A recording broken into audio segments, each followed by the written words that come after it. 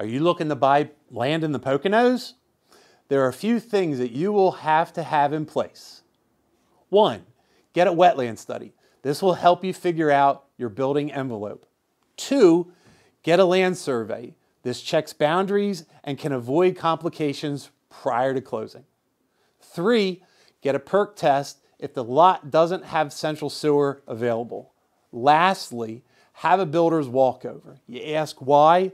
You want to make sure your dream home will work on the lot you have selected. A qualified agent can help you through the process, as well as provide their valued information that you may not think of without having experienced this before. Happy lot hunting.